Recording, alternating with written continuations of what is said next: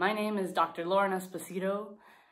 I use she, her pronouns, and I am a biologist at the California Academy of Sciences, and I'm queer. To the graduating queer and trans class of 2020, congratulations. This is a monumental moment in your lives. It's a moment of excitement.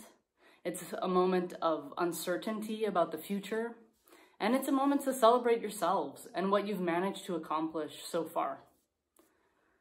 When there's any transition in life, it brings a great deal of opportunity.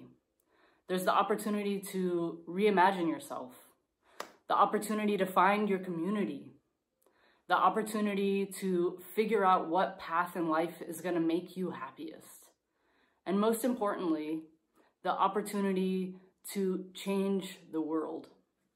So I challenge all of you to go out and find that thing that makes you the most happy, that will help you make this world a better place.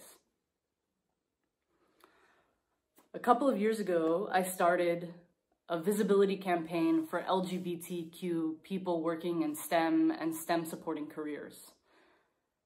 I started it because I felt alone, because I didn't know if there was a place for me as a queer person to work in science. And I wanted to find out if there were other people out there in the world feeling the same. So I started collecting stories and publishing them on a website. And the stories were simply people celebrating their identities as somebody queer or trans, somebody celebrating their accomplishments in science, technology, engineering, and mathematics. It's those accomplishments that propel society forward. In this moment of crisis, we need people who think differently to help propel us forward. When I graduated high school 20 years ago, the world was a very different place. I grew up in the border of the US and Mexico in the state of Texas, and I grew up in a Hispanic community, and it was a community that I celebrate. I celebrate the richness of the culture, but it was also a community where the culture sometimes made me question whether the way that I felt and the way that I identified was wrong. So when I graduated from high school at 16, I was graduating not because I was exceptional, but rather because it was the only way that I was going to be able to move forward in life. It was graduate or drop out. So I chose the path to move forward. I enrolled in college.